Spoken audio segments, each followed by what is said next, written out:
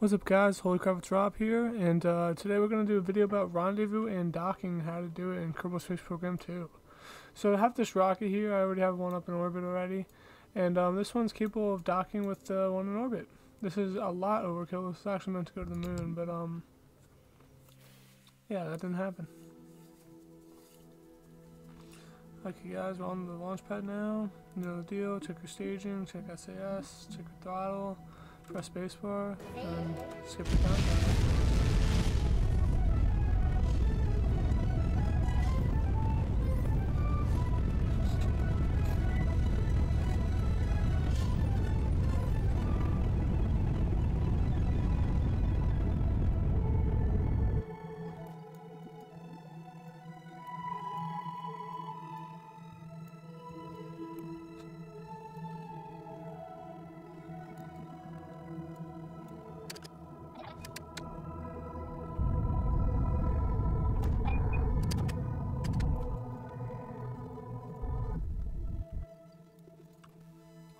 Okay guys, now we're in orbit with Dilmy Kerman.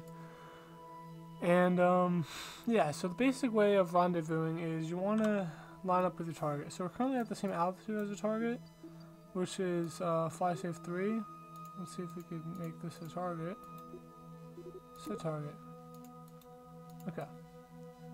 So, it's a little more complicated than KSP1 as I could tell, or as you could tell. But this is one target intersect 2. This is target intersect 1, target vehicle intersect 2. Okay, this is the ascending node, I'm guessing. Oh, I see it. This is the descending node. Vehicles intersect 2 or 1.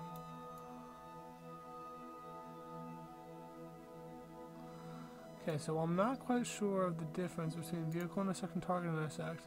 Vehicle intersect was not in KSP1, so you're not going to need it as much as you're going to need target intersect. I know that much. I'm going to just base this all off target intersect, pretend vehicle intersect doesn't exist. Distance from target, 1,000 kilometers, 3,000 meters per second relative speed. So you want your distance from target to be very low, and you want your relative speed to be relatively low too. So how do we do that?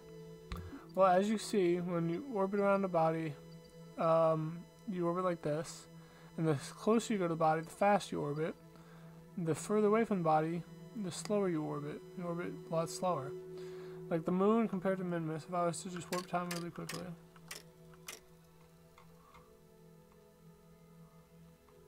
Like, see how fast we're moving around the Earth compared to how the moon is moving around the Earth?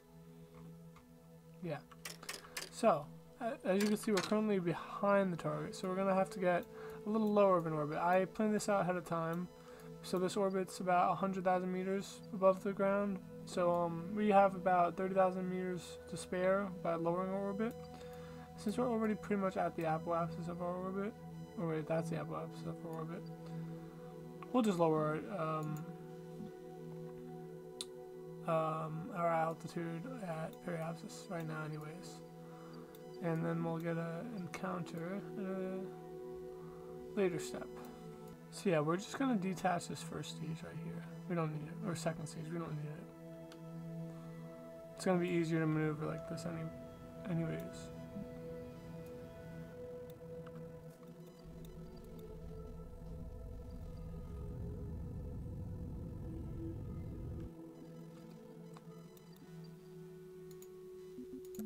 Now that we lowered our periapsis a little bit, we could start to make a move node. And there's a lot going on around here. I wish we could get rid of some stuff. But yeah. So we're gonna burn a periapsis, or we're gonna make a maneuver node at periapsis. And let's see what the intersect is like. Distance target 1,000. Okay, now let's see if we can. Okay, if you right click a maneuver node while it's open like this, if you right click it, you'll get to this, which is another form of the maneuver node where you can change its orbits. Hey guys, Future Rob here, and I just wanted to show you guys a picture of the KSP1 maneuver node editor, and to show you that I put an arrow to the button that you could press to change the orbits that I could not find in KSP2. If you can find it in KSP2, let me know down in the comments below. If you can't, well, they'll probably add it in the future. If they don't, then that's a shame. in case P1, you had the ability to change how many orbits ahead the maneuver node was. So instead of it being here, it would be around here, or around here, or around here. But it would be in the same place on the orbit, but it would be many orbits ahead if you wanted it to be. So, what we can do is we could wait and watch. So, if you watch, or if you look, you'll see this is 449,000 meters distance from target, relative speed 1,478. That's with the maneuver node that I just put there. So if I time warp all the way around to the next orbit, past this, and as you see I'm getting closer to the thing every orbit, which means that my intersect will get closer and closer every orbit. 449,222. And when I pass the maneuver node, it's going to stay 449,222 until I change the thing on the maneuver node. Now it's 294,527. So maybe we got one more orbit left until we're like a few hundred meters away. Or maybe 1,002 meters away. But anyways, we're going to get there.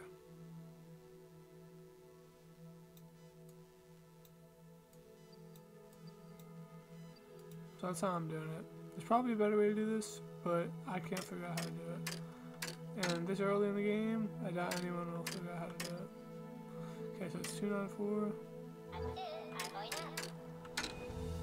Move it around a little bit, and now it is 135, so we got maybe one more orbit left. It's a very tedious process, I know, but I genuinely can't figure out any better one. And if you can, leave it in the comment section below.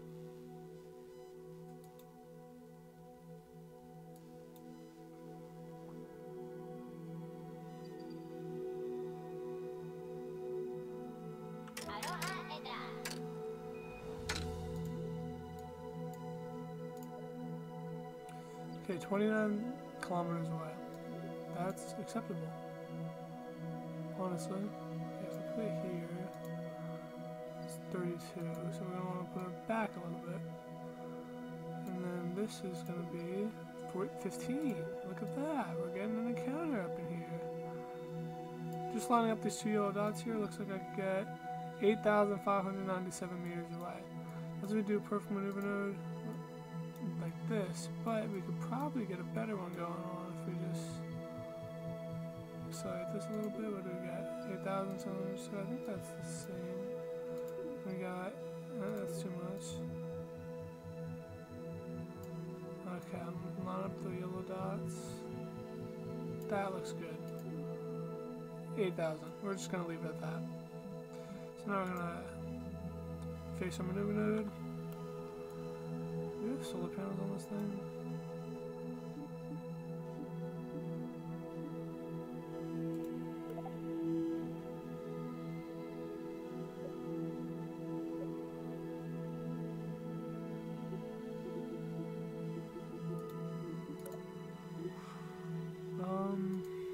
We have unlimited, well not unlimited, we have full electricity, I don't know how, but yeah. So let's fire this maneuver node up.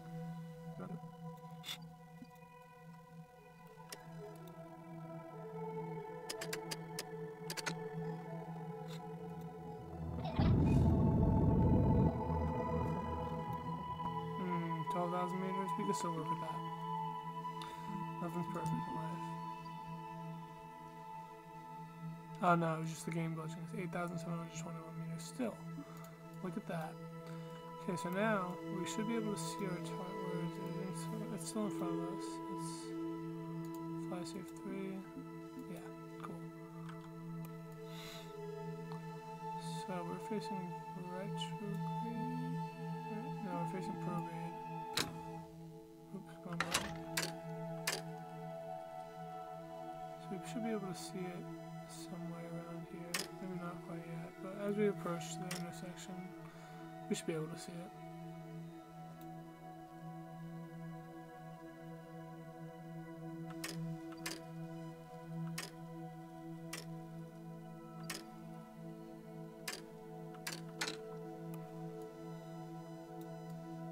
there it is, 10 kilometers away. So, now can we get target? Okay, so you want to click that till you get target. Then we're going to click retrograde, because you're facing away from the direction you're going in towards the target. Which is good, because so when we pass the target, we're going to want to stop going in that direction and start going towards it again. So it's 8.7, I believe I remember. So we're going to wait till it says 8.7. We're going to fire our engines till target speed is about 0.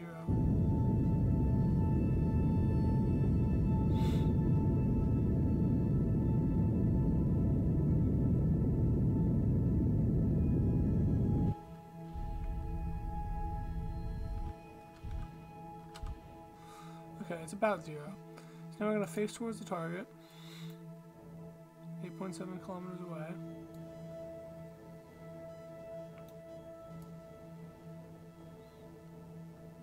We're going to burn our engines one more time. 20 meters per second is pretty good.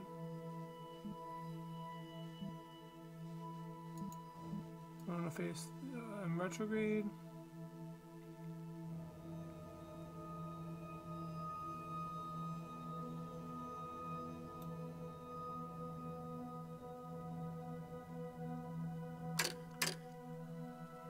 We're going to speed up time a little bit. In fact, we should get another encounter. 6,000 meters away. Is that it? Or is this better? No, this is much worse. Okay. About 6,000 meters away. The faster you go, the faster you get an encounter. But, we're just taking our time. Okay, we're closer than 6,000 actually. Okay, we're just going to burn retrograde now. Because it's almost perpendicular towards the target. When the target icon is perpendicular to the retrograde icon on the nav ball, that means that you're going, well, perpendicular to it and you want to go towards it, so. Okay. It's about 0. It's actually 1, but it's not going to affect us too much. We're going to go faster than 20 meters a second towards the target this time, though.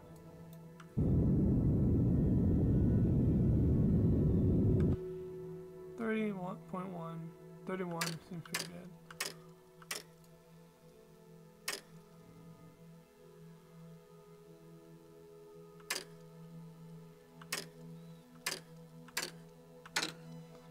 Okay.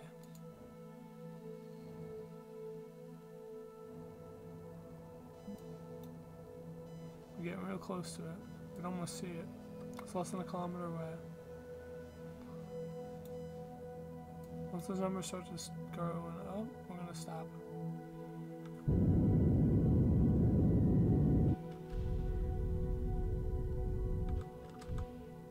Perfect 0. Nice.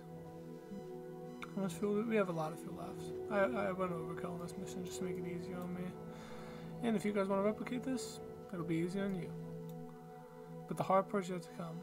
Oh, we gotta fix retrograde again. No, we don't. No, we don't. There's no retrograde yet. Okay. 10 meters a second seems good. Now we're gonna face retrograde. The hard part is the docking.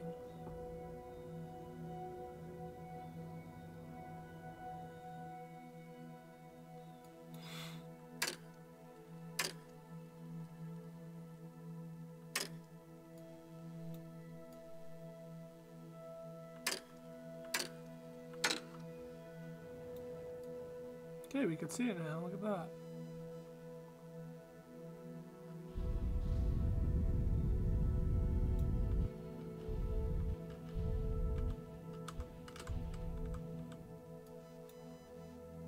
Okay, so pro tip here, you can press the brackets or the I don't know what they're called, but it's next to the P button on most keyboards. It's the brackets buttons. You could switch between vessels. So we could control from here. Okay, so you can switch between vessels with each brackets that are close by. But another pro tip is when you want to dock, you want to control from your docking port. Can we do that? Better be able to do that. We don't really need to do that just yet. All we need to do is you need to set this as target.